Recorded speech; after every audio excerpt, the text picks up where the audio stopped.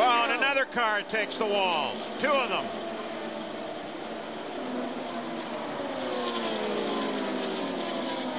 Everybody tries to get it slowed down to make sure they don't get on that carbon fiber debris. That brings a caution out. This is the 63rd lap.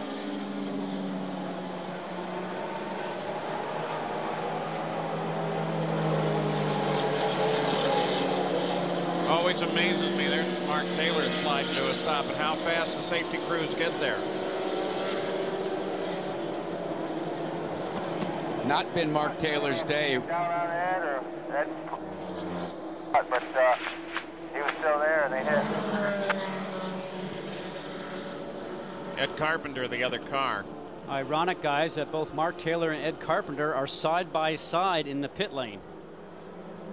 You think about it, you know, these two guys ran here in the Menards Infinity Pro Series against one another last year. Ed Carpenter won the race held here, Taylor the series. Carpenter is obviously okay, and that's good news.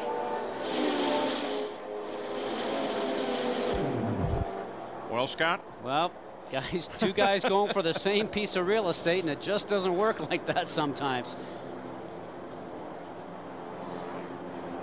Fortunately, the cars came around, scrubbed off a lot of speed in doing so. And they end up in the safer barrier, that steel and foam energy reduction barrier that the IRL has in place. Now, it looks like Taylor's trying to go around the outside of Carpenter. Remember, Carpenter's on the low side, but there's cars in front. Does he get a little bit of dirty air and the cars start to push up front? Here we go. We'll get a good sense of what's going on right here. Nice passes. Barron went right through him. Now, you know, guys, that's a side-by-side, and I got to say that Ed's just maybe a hair high going through the turn. Watch his hands there. Takes his hands off the steering wheel. Watch how much his head moves there. We talked about that before with the Hans device. You take your hands off the steering wheel because you don't want to hold on the steering wheel. When you hit the wall, that wheel snaps around and you can break your wrist. And I've actually got a left wrist here, guys, that's been broken before. Mark Taylor's got the wind knocked out of him. He's sitting on the ground right now.